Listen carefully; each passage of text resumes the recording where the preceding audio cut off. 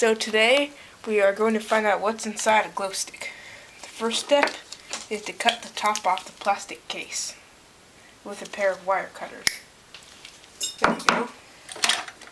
Now we'll pour out the first chemical. Looks like it's going to require the cutting off the other end also.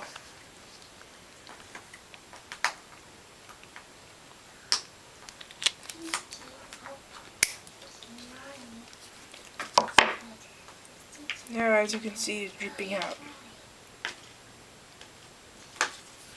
This is hydrogen peroxide. A glow stick has two parts.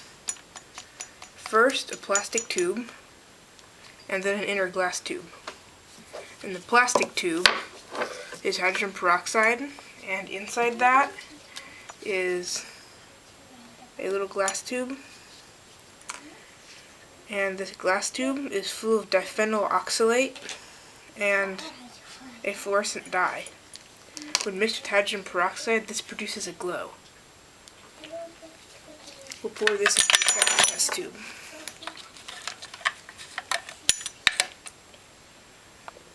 By breaking off the tip.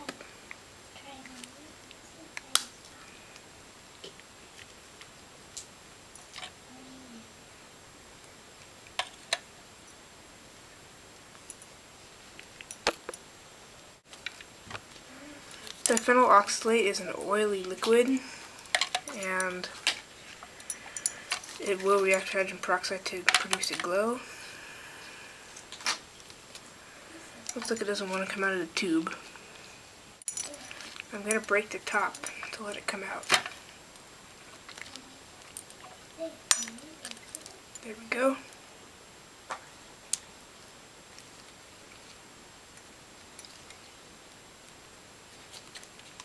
So here we have the two chemicals that are inside a glow stick. When mixed, they will produce a glow.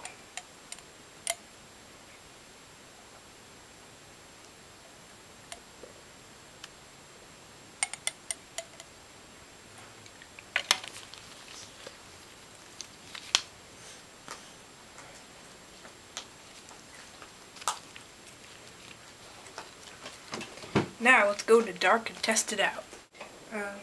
So it appears that it's not glowing. The glow sticks are pretty old, so maybe the hydrogen peroxide is decayed. We can fix this by adding some fresh hydrogen peroxide, 3% solution.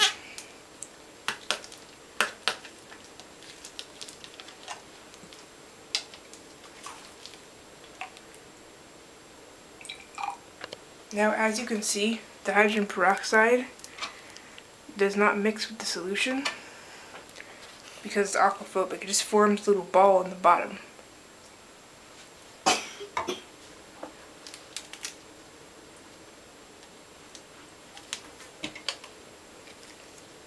Now it's producing a slight glow, which I don't know if you can see on the camera or not.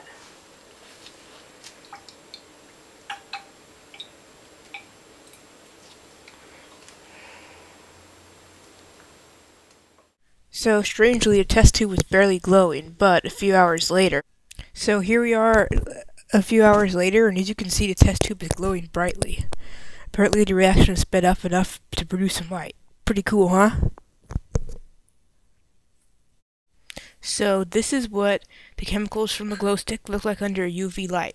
It looks like this because there's a special fluorescent dye in a glow stick, so even a used up glow stick will look like this. Pretty cool. If you like this video, please like and subscribe, and soon we'll make some more cool science videos.